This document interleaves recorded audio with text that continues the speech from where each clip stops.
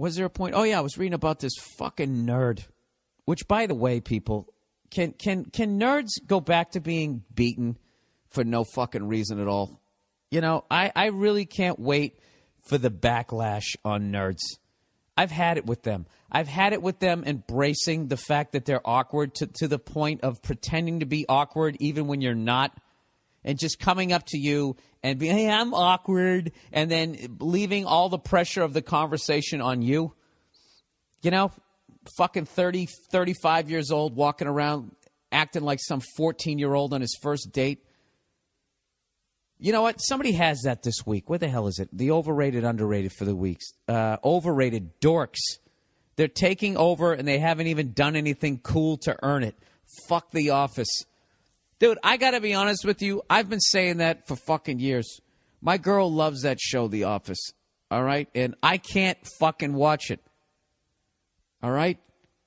It's like, can somebody on that show be aware of what they're saying when they're saying it instead of like afterwards, immediately afterwards? You know, they're cartoons. Fucking every goddamn one of those fucking shows. I can't get into this shit. I can't get into this shit because I'm gonna start trashing shit, and then you can think straight across the board that I don't fucking like anybody in the alt scene. That's not fucking true. But I think the alternative comedy scene is like the hair metal scene in late 1989.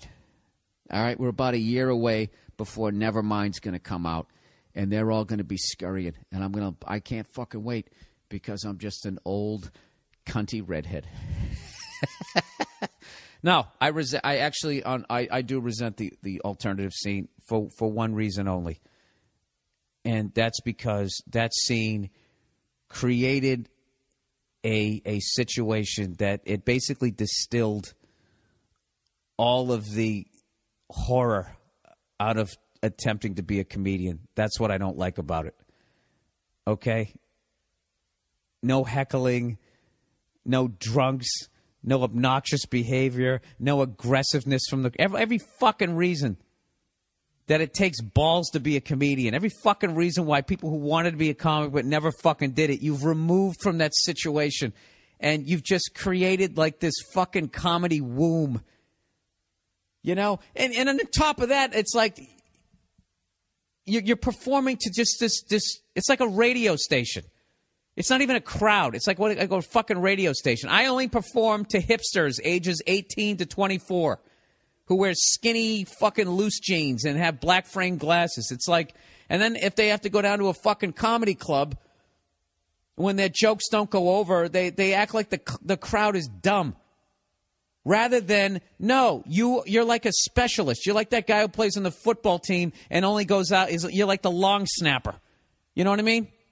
You only can play one fucking position, and you turn around and you're blaming the fucking crowd. I don't know, dude. I just and then on top of that, the amount of shots that over the fucking years that they've taken at club comics, like we're all a bunch of hacks over there, you know, talking about airplane food, like they're above us, and then every fucking I'm going to talk to Bobby Kelly about this shit on his podcast, hopefully this week, because we were talking about some of this shit. And anytime, then what happens is, right, then you go to do some benefit or you go to do some sort of fucking comedy festival, and then they put club comics and alt comics together. And what happens? All those fucking alt comics go on early. You know? One in particular is always fucking trading up. He can't go on early enough, despite the fact his face is all over the fucking posters. And then who's got to mop up in the end 2 hours into the fucking show? A club comic. You know? Oh, those fucking alt comics, and they're all fucking nice to you on those shows. Hey, how are you? I'm a real big fan of you. Fucking really? Are you? Are you there nervous?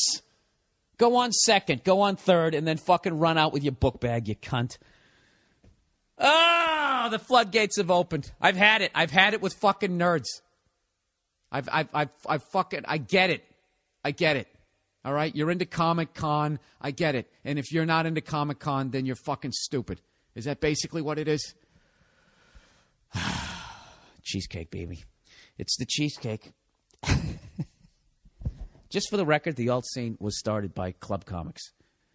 All those guys, David Cross, Bob Odenkirk, Dana Gould, Mark Maron, beasts, all of them. All of them. They could perform in fucking in off-track betting, and they could have a great set. But inadvertently, I think, you know what they did? They're almost like rich people who have kids.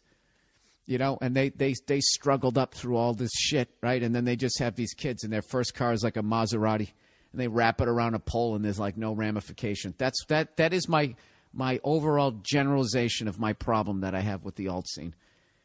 Is it's like stand-up comedy while wearing like training wheels, and you never take them off.